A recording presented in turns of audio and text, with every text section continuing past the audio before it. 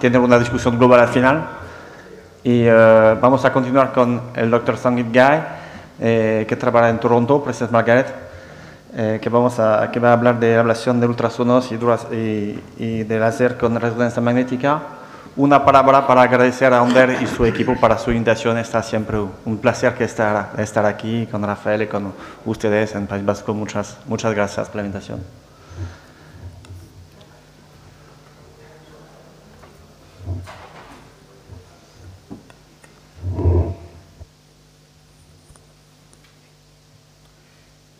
Yes. Thank you so much for the kind introduction, and it's a pleasure to be here this morning. Massimo has done a wonderful presentation earlier, and he's really set the stage for me to go ahead and talk about in-bore focal ablation. So in Toronto, we do a lot of, we have 2 ongoing trials of focal therapy in the magnet, and I'll be speaking on both of them, the endorectal HIFU trial and the transperineal focal laser ablation. These are my disclosures in relation to the 2 studies that I'm going to be discussing today. So really, what's the advantage of doing focal therapy in the magnet? And I think it allows you to do a targeted approach, whereby you treat the tumor with a margin around it instead of a hemi-ablation or a zonal ablation. And intuitively, you would think that the smaller the area of ablation, the lesser the chances of having an adverse effect from the treatment itself. But we also know that MR underestimates the true volume of disease. So we need to have adequate margins around what we see on MR. And there is now evidence that the adequate margins may be closer to 8 or 9 millimeters beyond what we see on MR. So we have to keep that in mind even when we're trying to do a targeted ablation within the magnet. So really, what's the advantage of doing the treatment in the magnet? Minimal registration issues. You're seeing the tumor in the magnet, so you can target accurately at that site, of course, including a margin. So it allows you a targeted ablation. And then there's the biggest advantage of MR thermal feedback. So the MR thermography you can obtain during your treatments, firstly, it confirms that you're actually putting your energy at the correct site. So you're getting an image and you know where the energy is being deposited. And secondly, you get instant feedback whether you've attained the temperature that you wanted to. And if you haven't been able to attain a temperature of 65 or 70 degrees centigrade, you can put in another burst of energy with the slightly higher energy so that you get the attained temperature that you want. And at the end of the procedure, we do a post-gadolinium scan, look at the non-perfused volume, assess that with the coverage, and if the coverage is complete, then you can take the patient out of the magnet. So there are many advantages of doing these procedures in the magnet. So how does HIFU work? Thermal effect and cavitation. I'm not going to go into that. It's the least invasive of the different devices. But when we talk about HIFU, we have to take into consideration prostate size and, of course, calcification as well. Large prostates, interior tumors, you'll not be able to focus your beam to the site. You'll not be able to treat the tumor. Similarly, if you have chunky calcification in the beam path, the calcification is going to absorb all the energy, and the tumor behind the calcification is going to be left untreated. So in our protocol, we actually do a CT scan, which is the most sensitive test to pick up calcification prior to taking a patient to MR-guided HIFU. So this is the commercial Insight Tech X-Ablate 2100 system that we have at our site. It's a company out of Haifa in Israel. They're also running a trial in the US, as well as a trial at our site in Toronto. So the endorectal probe here has 990 elements phased array transducer, and that provides a very good control of sonication spot size. And I'll show you in a video in the very next slide. It's also mounted on a motion unit so that it can steer transversely right, left, or craniocaudally so that the entire prostate is covered. And it is surrounded by a balloon in which degassed cold water at 14 degrees centigrade keeps circulating, and that provides thermal protection. So once you have placed the probe in the rectum, you inflate the balloon to 60 or 90 cc's of degassed water, and we obtain an axial T2 weighted image. So that's an axial T2 weighted image in the magnet. So you see this image. We would contour outline the rectum, contour the prostate, draw the region of interest where the tumor is, because you're seeing the tumor. We obtain diffusion weighted imaging as well, apart from T2 weighted imaging on the day of the treatment. And then the software automatically generates a treatment plan, which consists of multiple sonications at the site. So this is a video where you will see that. So this is the probe in the rectum. The balloon gets inflated. Then we do the T2 weighted imaging, do the contouring, and you have these sonication spots, and that's where the thermal energy is deposited. And we get instant real-time thermal feedback. So you drop your cursor, you know if you've attained the temperature that you wanted to at that site or not. Sorry. Did I do something wrong? Yeah, and so at the end, you can compare, you can do a non-contrast scan, contrast enhanced scan, compare the coverage before you take the patient out of the magnet. The first proof of principle study using this device was actually done in Rome, Dr. Napoli's team. They treated 5 patients and took them to surgery to confirm if they were able to ablate the area that they wanted to. And then a phase 1 trial was done at our site in Toronto, whereby we treated 8 patients. So when we started this trial much earlier, the first 4 patients in the trial were only Gleason 6. At that time, we were treating Gleason 6. And then we amended the protocol to include Gleason 7 in our 5th, 6th, 7th, and 8th patient in our phase 1 safety and efficacy trial. That is now published in European Radiology. I'm not going to talk in detail about that, but I will discuss our phase 2 trial, which we are presently doing in Toronto using this device. So we've treated 39 patients so far in this trial. We're including only Gleason 7, grade group 2 or grade group 3 patients. Of course, they have to be MR visible, but we do not include tumors if they're bigger than 20 millimeters. Remember, we do need to have sufficient margins as well beyond the 20 millimeters of what we see. PSA has to be less than 20, and all patients go on to have an MRI followed by a biopsy at 5 months and then at 24 months. And they all also fill out the questionnaires, as well as we obtain PSA at regular intervals during the course of the study for 2 years. So here's an example of one of the patients who was treated in the study. You can clearly see a relatively big tumor. It's a 15 millimeter tumor in the mid-transition zone. This was 3+4 disease on biopsy. And the urethra is in the beam path. So we did place a suprapubic catheter in the morning of a 10-French suprapubic catheter, and then the patient went on to have an ablation. And you can see that the entire transition zone has been ablated. You can probably perceive the urethra in there, which re-epithelialized over a period of time. We placed a Foley catheter immediately after the ablation so that it doesn't have a stricture, kept that for a few days. The Foley's catheter was taken out after 3 or 4 days, suprapubic a day after that. He did not have any bladder neck stricture, he did not have any issues. And this was his appearance at 6 months after the treatment. He did go on to have a biopsy. There were about 7 samples that we were taken from the margins of the site of the treatment, and all of them were negative. So he did very well from this ablation. 69-year-old patient here, he had Gleason 4+3, so grade group 3 disease. This was more towards the apex, posterior to the urethra. You can see the diffusion weighted imaging pretty dark in there, restricting. He also went on to have a suprapubic catheter. This is the appearance immediately on the day of the treatment. This is a subtraction image. You can see that the transducer is still in the rectum. We kind of ablated to the peripheral zone, but did not need to go into the transition zone. That's his appearance at 5 months after the treatment, and he was also negative in all the cores. So we've treated 39 patients. I have results of 38 patients here today. The average prostate volume that was included was about 50 cc's. The region of interest that was drawn was about 7.5 cc's, so this included the margins.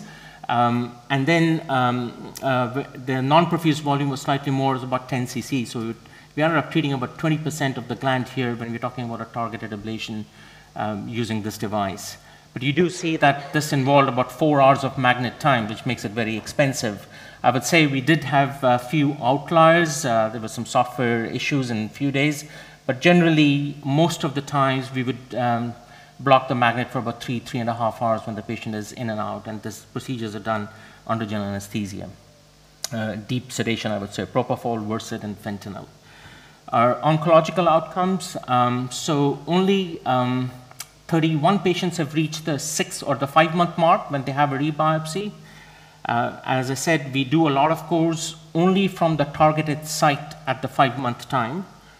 26 have got no disease in any of the cores.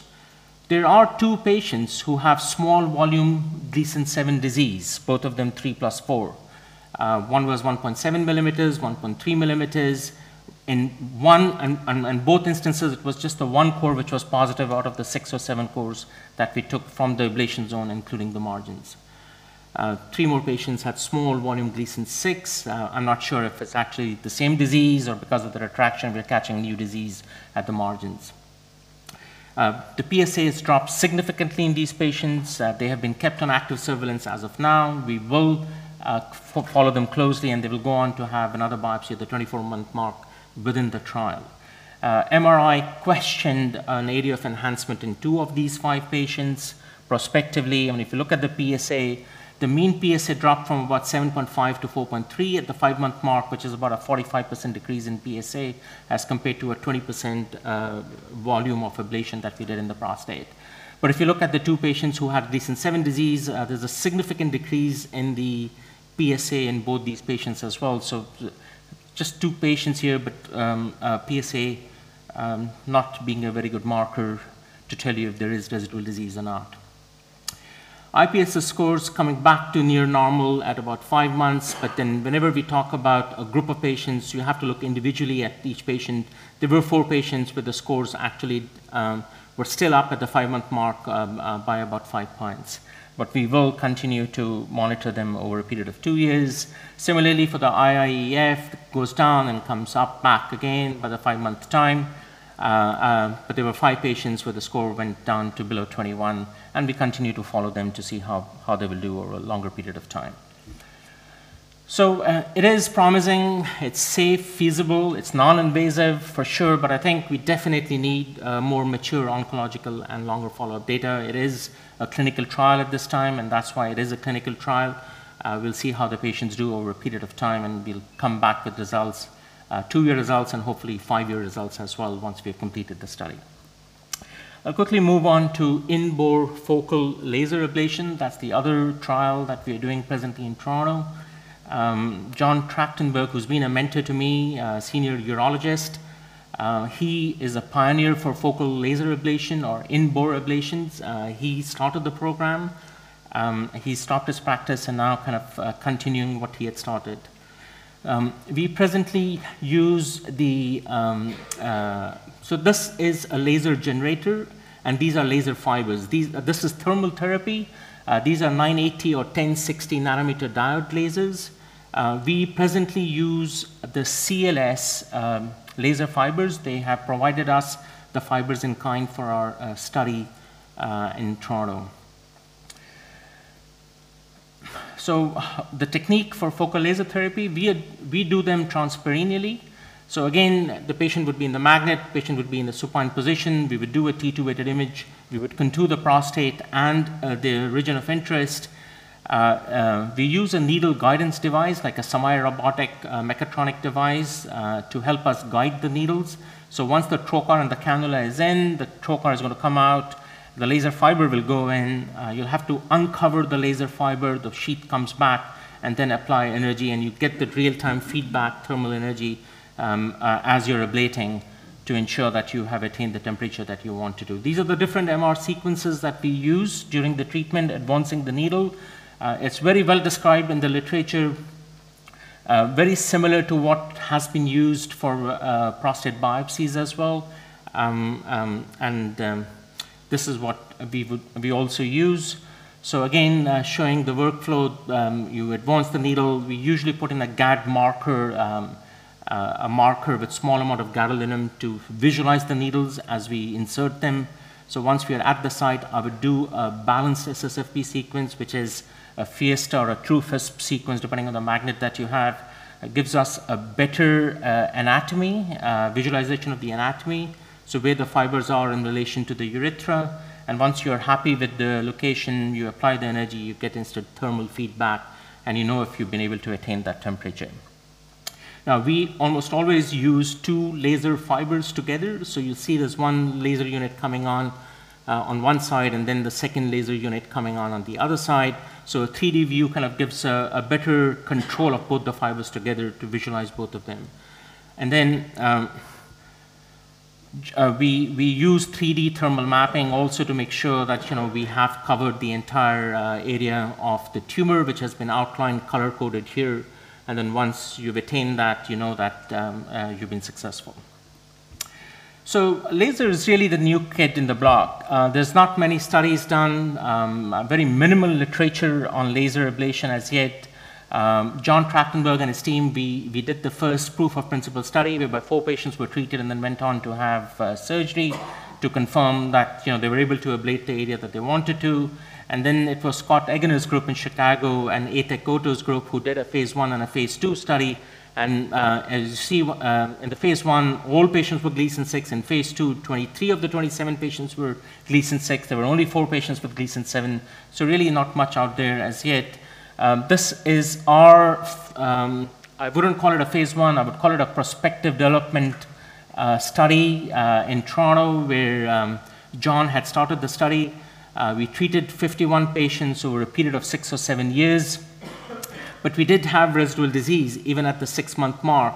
And I do now have follow-up of these patients, 51 patients, with a median follow-up of 4 years, whereby 41 patients remain on active surveillance or are disease-free, and 10 patients at the 4-year mark have gone on to some form of radical treatment. So about 80% success. But I think there was a learning curve at this time. We're now presently doing a phase 2 study. We have funding for 30 patients. We're hoping to get more funding to increase this also to 50 patients, similar to our HIFU trial in the magnet. And if you see here, we do not take lesions more than 15 millimeters on laser, because laser, the ablation zone is smaller than what you can attain with the HIFU. An example of a patient in our study, in a phase 2 study. So this is again a tumor. This was 3+4 disease. He did not have any disease at the time of the 5 months when we did his biopsy. And again, we did about 7 cores just from the treatment area at this time. So only 5 patients so far have reached the 6-month mark. None of the patients who were treatment naive have any disease, but again, a very small number at this time. And the PSA dropped significantly from 5.6 to 2 at the 6 months. And we're going to be following these patients up for 2 years. All of them are going to have an MRI again at 2 years as well. So 50 cc prostate volume, target volume was much smaller, 2 cc's. We end up treating double that volume of 4.5 cc's or so in so far the 15 patients that we have treated. So why laser? It's feasible, it's safe, it's non-invasive. I would say it's very precise. So if I have a lesion at the apex of the gland, I would prefer to take it to laser rather than to endorectal HIFU under the MR. I have more control on how much power is to be delivered at that site. And I think the other benefit of laser is a relatively low cost of the integrated system. The laser generator probably costs about 20 to 30,000 Canadian dollars. Of course, there's a recurring cost of the laser fibers, but they're much more less expensive as compared to the in-bore HIFU device. And as I said, very early days. There's going to be many more centers who are going to be doing these laser ablations in the magnet. I know there are 1 or 2 sites in France who are talking about doing this, and hopefully we'll have more data in the near future. Thank you so much.